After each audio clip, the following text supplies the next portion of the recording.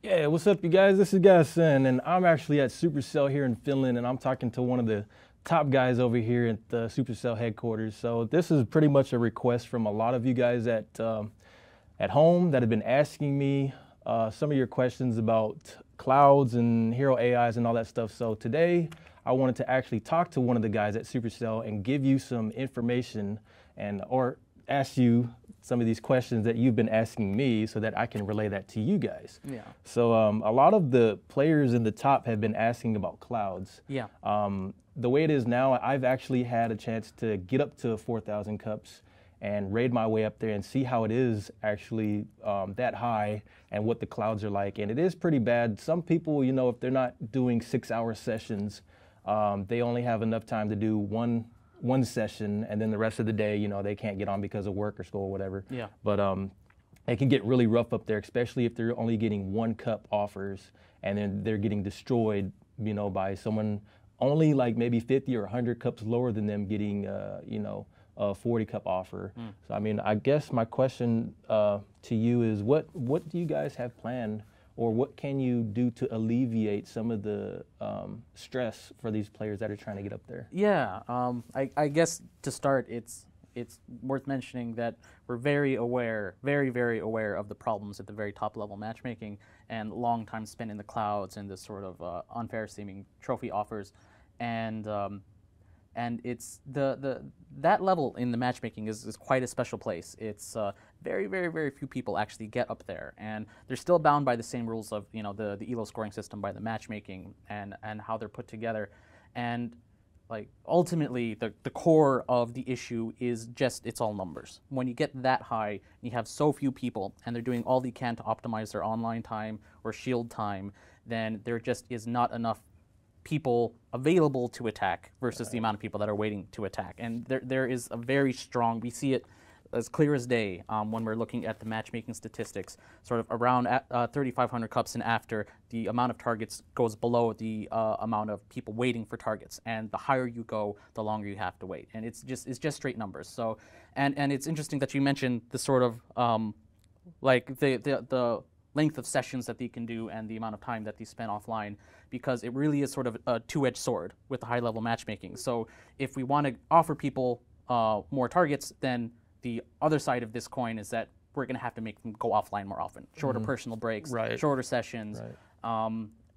and the trophy matching, that's just completely based off the ELO system. Now, I remember you talking about this. You said at one point some of the top players were actually pulling away from like being what was the term you used, that they weren't going to be untouchable? They were going to be untouchable. Well, it's just sort of the curve of the scoring of the ELO, and it was getting like, so it's a bit complicated. I don't want to get too technical about it, but it's how can I put it? It's like it's really difficult because, I mean, there's only so much we can do at the very top level, because, you know, you have to understand that the way these players at the very highest end of the game play is sort of how they're being matched. Like, so how these people behave in terms of how long they stay online, or the way they manage their shields, like the targets that they want to get matched with are doing the same exact thing. So there's just, you know, such a shortage of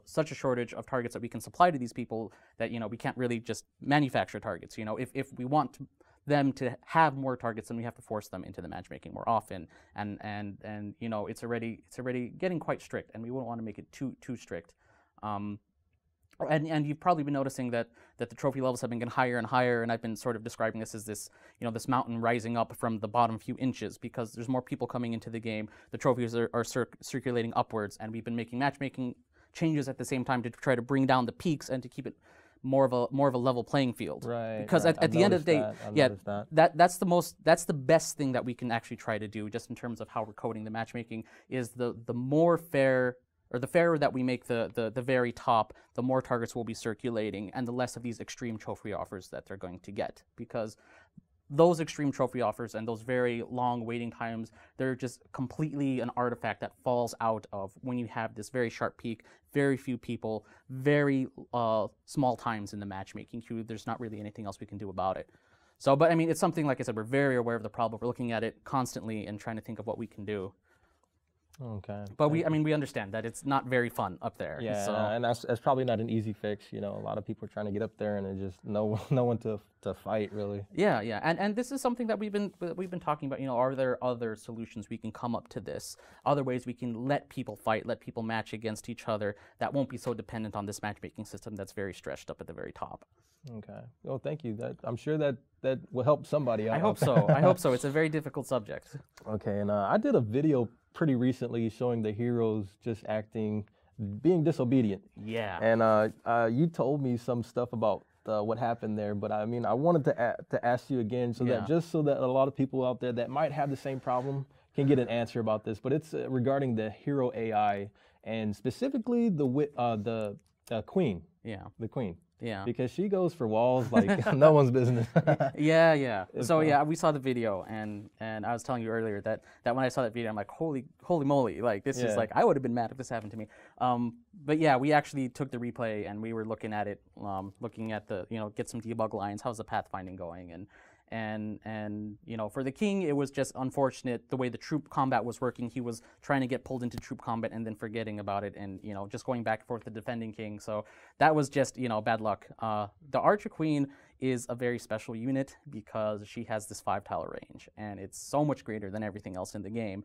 But at the same time, she's using the same logic as, for example, the archers or the wizards that have just this 3-tile range. So I mean, for the most part, it works out okay. But you have to realize that when you have, in your video was a fantastic example, when you have millions of battles happening every single day, the small percentage of chance that they're going to do something stupid is going to happen, and it's going to happen. Anybody can get hit by that. So the examples like what you posted with the video that show like they're making a clearly suboptimal choice, those are actually pretty valuable to us because we can pull those out. We can look at what's the AI doing at this point, and we can try to pinpoint the places where we can improve. And I think the heroes, because they're relatively recent and they're relatively different from the other troops, they're something that we can improve on even further. Okay, so you guys are actually working on that. Yeah. Like when we saw the video, we pulled the replay off of the production server. Yeah, that was interesting. We were crowded around and we were watching it, and that's interesting. Yeah. Okay, and my last question is actually about the new update.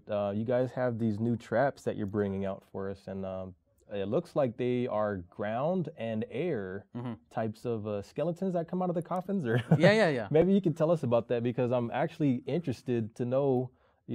This could potentially change a lot of base designs to utilize this. Yeah. So maybe you can expand on it a little bit. Yeah, I think this is probably going to be, it's definitely the most complex trap that we put out there, and I think people are going to find a lot of different ways you can use it, and we can never tell until it goes live, and we're really interested to see how people in all different ranges are going to use this troop, and it's actually going to be available relatively early in terms of new content putting into the game, Townhall 8, and you actually get 2 of these traps. So we think it's actually going to be something that mixes up the battle a bit, and will make it more interesting, and we're really interested to see how people are going to use it at the Town Hall 10 level, especially when they have 3 of these traps, and there's a lot more concern over the air-ground balance. So, are you guys worried that might cause a little bit more problems by doing that? With hero AI and all that stuff.